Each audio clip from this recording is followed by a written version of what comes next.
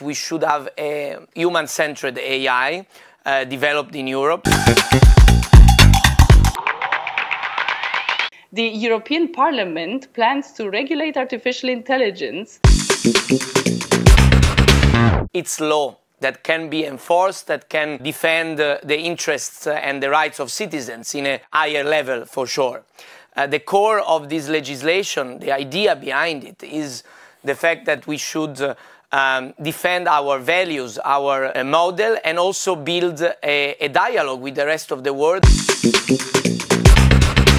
Companies will self-assess, and they will self-assess on the basis of the definitions that are in the text and the criteria that are in the text. If their determination is that they are in the category of high risk, then there are obligations that have to do with transparency and indeed with explainability, which means that they will have to explain what kind of data they use to train the algorithm.